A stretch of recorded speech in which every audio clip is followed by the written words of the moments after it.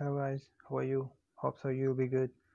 Today we'll be making a rectangle with the holes in the front and at the top. So we will use a simple tools but very efficient everywhere it is used. So let's get in. So before making, it's important that which kind of plans you'll be making, that these are the efficient for the designs. I will show you that which corner art plane is the best for your on visualization, the better visualization. It is used everywhere and on the internet. When you see, you'll find that kind of images in that orientation. So we will click a sketch and click this corner. It's important.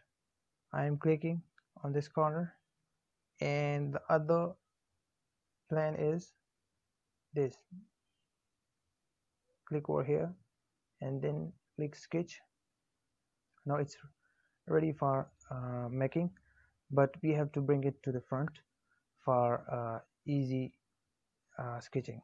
So remember this option, click on it, you will get a front plane and you are ready to make a rectangle. Now click on the rectangle, click and drag, click at the end of the corner, and you got it. Now over here you want to bring the dimensions. Click escape button on the keyboard and we will put 200 over here. Enter. Oh, you will do it again. 200. Enter. 200 over here. 100 here, because we want to bring it to the center. So this option has to be half of this length. This is 200, it has to be 100. Enter. Again we'll be doing enter. 100. Enter. I'll repeat every step again and again to remind. Okay, after this sketch it is completed. Okay, at this time I also can make a hole at this center. By clicking this and make a hole, but I will not do. I will do it a simple method to understand. Okay, what will I do? OK button. I click the OK button and I got again that sketch and extrude. I have to make it as a solid object. So for the solid object, click it the extrude to bring it to 3D. And is it 3D? I don't know, because its visualization is in front of me, so I want to make it to the default orientation that I could see it. So remember this option. I'll come again to this, click default orientation. You got it. You actually made it.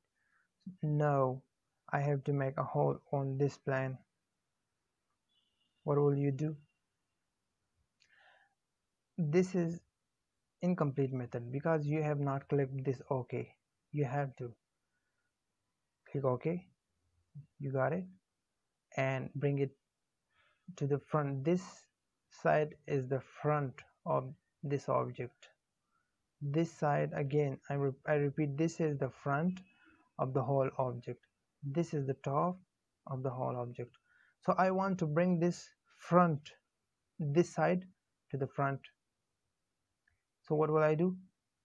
Click on that option, as I said earlier. Click, and I want to bring the front size, this one, to the front of the screen. Yeah, you got it. That side. No, we are making a circle on this front side. So again, where you want to sketch, click on sketch. I want to sketch over here, click on this plan. I clicked and then clicking sketch. Now you are ready for sketching a hole. But for a cylindrical hole, you have to click a circle, because I want to make a cylindrical hole, and click on the center and go like this and click. And if you want to bring it to your own desired dimension, press escape and you got this dimension. So I want to bring it to 50, enter, you got it. Now this is not a hole, this is just a circle. It's a 2D drawing. I want to make it a 3D. So if you want to see it, what kind of this circle is, so again click on this option, default orientation. It's just a circle, it's not a solid or 3D kind of diagram. So I want to bring it to 3D shape, so click OK. You got the extrude option.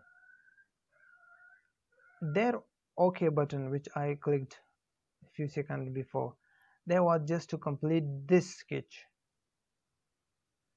So it is completed. I clicked OK, and again I want to bring this as a solid. Click on extrude. After clicking this extrude, you got a solid object.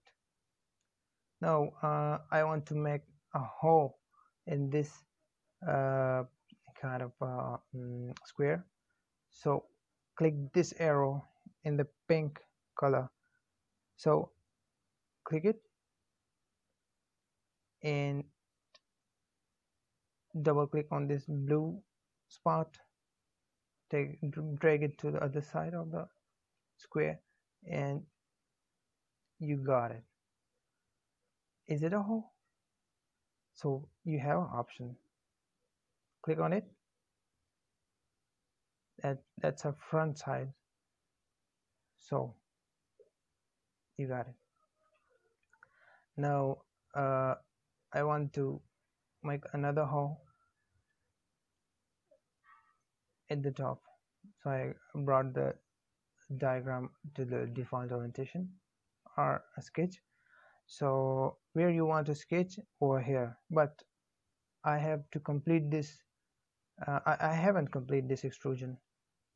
Click this OK button. Everything is completed with this extrusion. Now click again on the sketch. I want to sketch over here. Now you have to click this sketch also. Now you are ready to make a hole over here, but it's difficult for me to make a circle like this. Click on circle and sketching on this plan. Yes, you have drawn a circle, but isn't it good if you bring this slide to the front of you? So again, click on this option. You have to click the top, because this is the top of this object. So you want to bring the top side to your front. Click on the top, and how much this circle is which you have drawn, the diameter.